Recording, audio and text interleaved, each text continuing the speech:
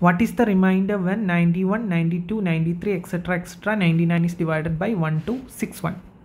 So 91 into 92 into 93 into 94 into 95 into 96 into 97 into 98 into 99 divided by 1261.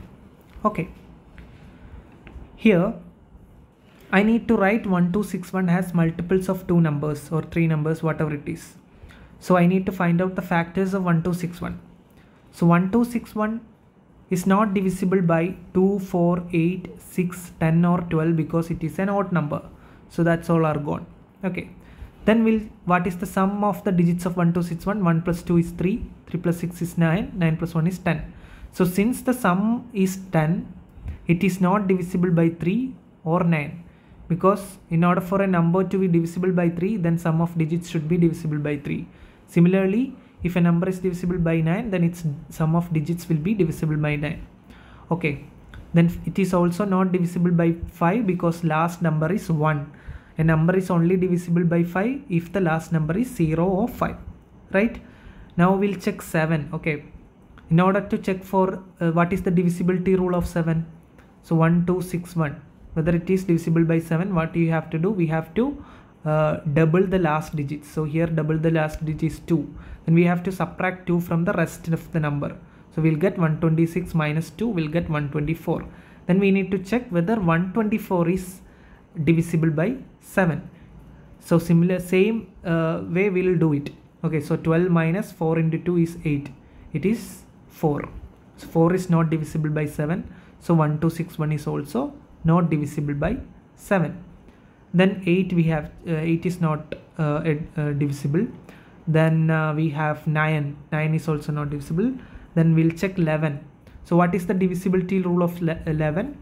We have to sum the alternate numbers, then get their difference. So here 1 plus 6 minus 2 plus 1. So that is 7 minus 3 will get 4. 4 is not divisible by 11.